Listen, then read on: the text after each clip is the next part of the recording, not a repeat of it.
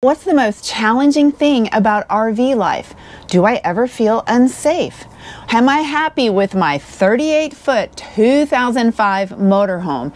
And do I ever talk to Paul? All that and more when I answer your questions next.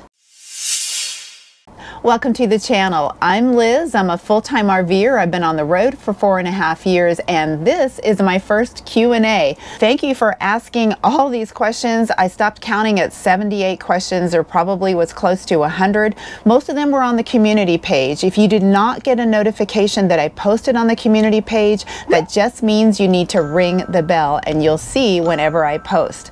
So there were several on personal safety. So what about your personal safety, like strange people walking into your camp uninvited? Do I ever feel unsafe? How do I feel safe as a single woman in RV life?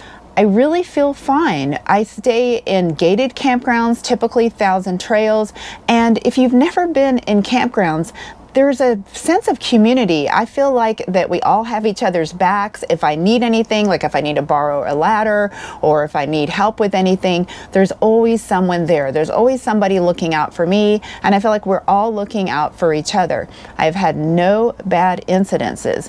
Now, I also tried boondocking, but I don't think I would boondock just totally by myself.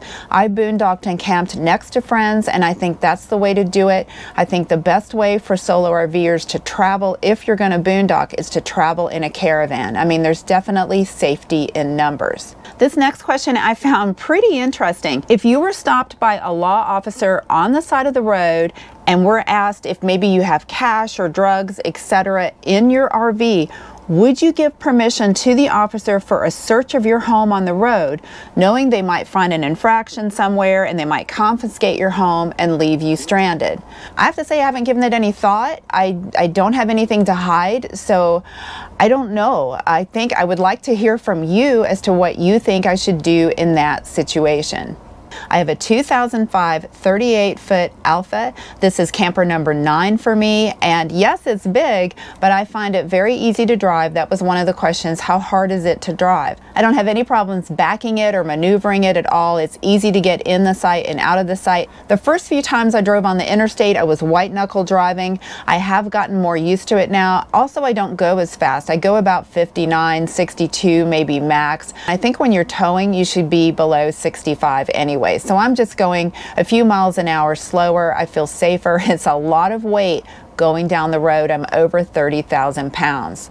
I did a video about driving a motorhome, making it easier, so definitely check that out. I'm basically driving a billboard down the road, so I look at the forecast, and if there's high winds, I will just change my travel day to the next day or whenever the windstorms go.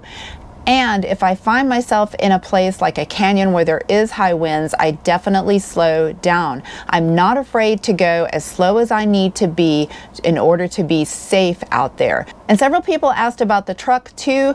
I do love the truck. It is my daily driver. When I went from the 1-ton and the 5th wheel to the F-150 and the motorhome, my fuel usage went down. That's because I'm not traveling that frequently. I'm not moving every 2 and 3 days. I'm actually moving every couple weeks. And so the fuel usage on the Ford, it has an EcoBoost. It is much, much more efficient. Lots of questions about repairs and maintenance. Should I have gotten an inspection? That kind of thing. Do I do the repairs myself? No, I don't. There's a saying in the RV industry, either you become handy or you go broke. So hopefully I won't be going broke, but yes, I pay someone to fix the rig. I can do minor things, and I do think it's important to have money set aside for that. A lot of people make the mistake of spending their entire budget on the camper and then they have nothing set aside for repairs. And not just for repairs, you want to set aside some money for upgrades. You're going to want to make that RV or camper your own. And that's why Brooklyn Bedding is sponsoring this video. When I bought my brand new 2020 Grand Design 5th wheel, it was a Reflection 260 RD. I cratered that mattress within 3 weeks. So everyone does this. It's the #1 upgrade. You could spend $400,000 on a motorhome and still need to get a new mattress. Those mattresses are cheap. So I actually cratered it. I made a big divot in just 3 weeks of sleeping on it. I've been sleeping on a Brooklyn bedding mattress for the last year. I had it in my fifth wheel. I left it behind, and then I got a Brooklyn bedding mattress again in my motorhome. I find I wake up with no aches and pains than I used to before Brooklyn bedding. And the one I have now is the Aurora Luxe. It has a chill pad on top. I'm a hot sleeper, and so when I wake up and I'm hot, I just roll over and I just go right back to sleep. So RV Mattress is a line by Brooklyn Bedding that is focused on RVers. That means that they have all the different mattress sizes like king short and queen short, and they'll ship directly to you. This is so wonderful for being on the road. There's even free shipping. Now, the mattresses are made in Arizona. You get them pretty quick. There's a 120-night sleep trial and a 10-year warranty.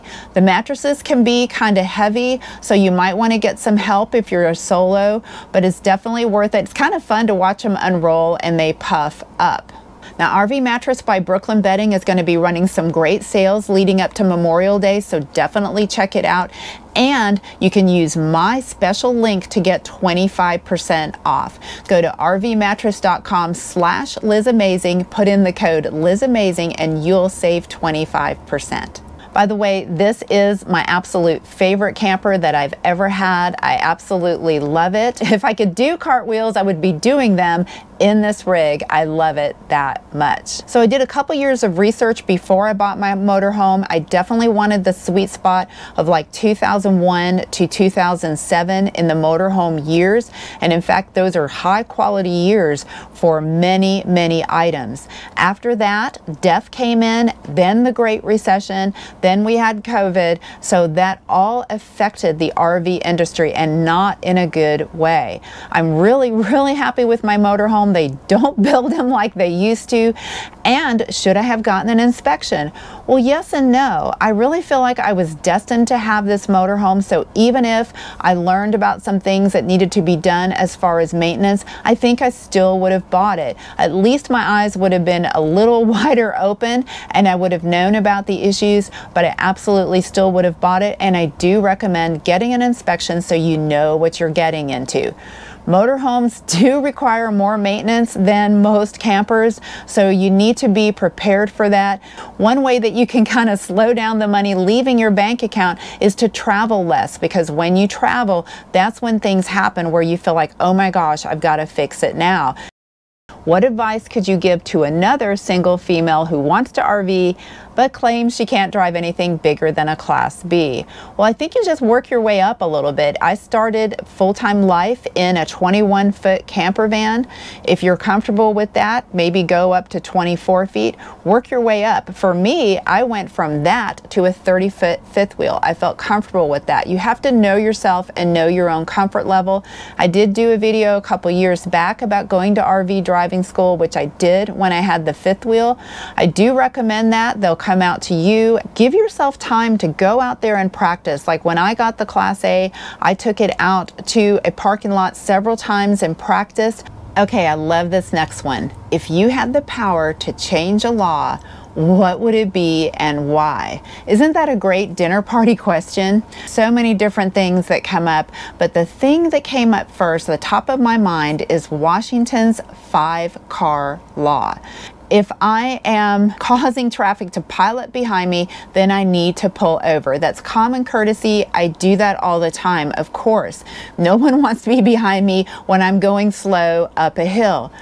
But here's where I have a problem with it. The law does not say if I'm going the speed limit or not. Basically, from what I've done in my research is, even if I'm going the speed limit, if I have a bunch of cars behind me, I need to get off the road and let them pass. So if I'm driving, I find it very difficult to count those cars behind me. The only way I can do that is if I'm making a curve and I'm trying to count them in my mirror as I'm making that curve. I'm not going to be able to see them lined up behind me any other way.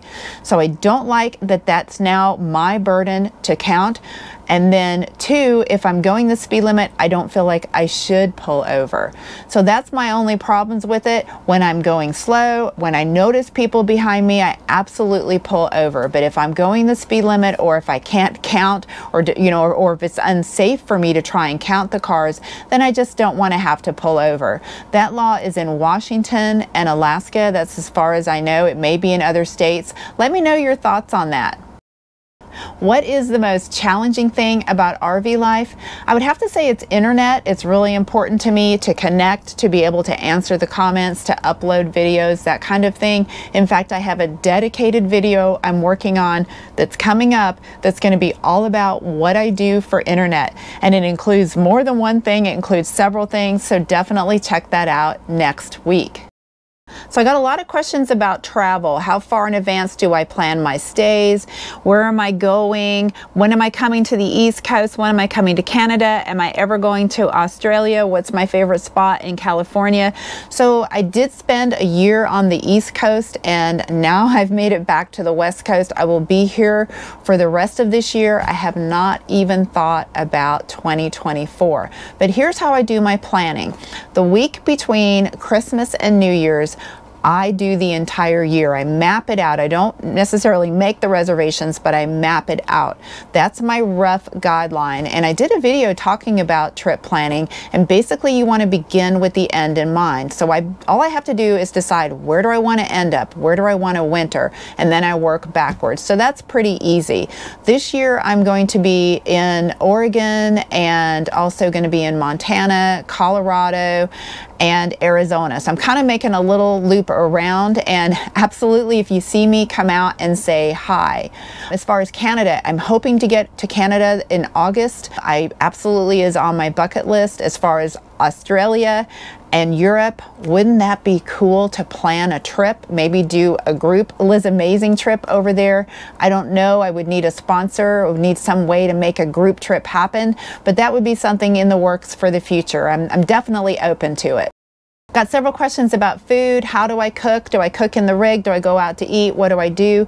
Well, I eat a lot of salads and a lot of protein shakes for lunch and dinner. I eat pretty light. I cook breakfast every day, but generally don't cook the rest of the day. I very rarely eat out. I like to eat healthy, and I'm a light eater. Lots of questions about Paul. So if you're one of the 15,000 people that subscribed to the channel in the last 5 or 6 months, Paul is my former boyfriend. So I started this channel as a solo RVer for like the first 6 months. Then Paul came into my life for about 2.5 years, and then we split up. And people are asking, well, how's he doing? How's he doing? Well, you probably know that he struggled with PTSD, and the breakup actually was the best thing for him, because it really forced him to get the help he needed that he was in denial about. He'll tell you that himself, that he is so glad, because he is doing really great right now. And yes, we do talk.